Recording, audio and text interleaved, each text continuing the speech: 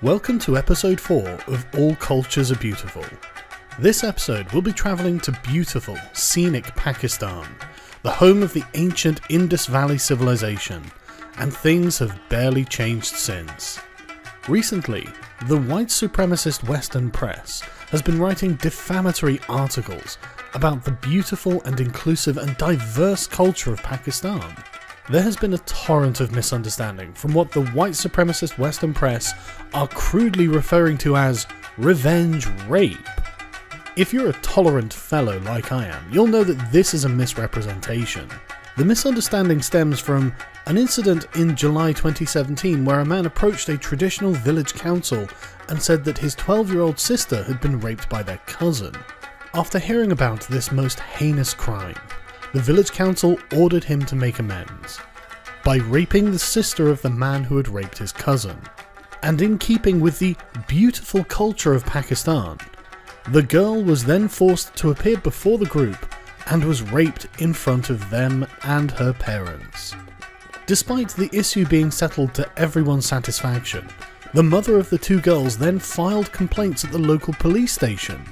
The police, upholding white supremacy in Pakistan, decided to violate the cultural rights of this tribe by arresting 26 members of the village council for ordering the rape of this girl. Please don't be alarmed at the suppression of this beautiful local culture. The jirgas are a kind of council of local elders who settle disputes in rural Pakistan, and they have often been condemned by the imperialist Western powers for ordering so-called honour killings and past incidents of revenge rape. But don't worry, the tyrannical government of Pakistan will not be able to suppress this beautiful culture forever, as the remarkably high number of revenge rape incidents will attest. Pakistan's beautiful tribal culture really hit the headlines in 2014, after a Pakistani woman called Mutkar Mai was raped by 14 men. The village council had authorised it, because rape is the standard punishment in Pakistan for women and girls who have brought dishonour to their families and communities. Such a beautiful culture. The jirga ordered 14 volunteers to go to her house, and while her family watched, they dragged her out into the street and gang raped her. She was then paraded naked in front of onlookers. It's so diverse. But there's a whimsical twist in this tale. This all stemmed from a lie that her brother Abdul had told. He had said he'd been walking with a girl when in fact he was covering up for the fact that he had been kidnapped and raped by 3 men. It turns out that Abdul's lie about his own victimhood had caused his sister to be raped as well, sanctioned by the village council. So progressive. But don't worry, my tolerant friends.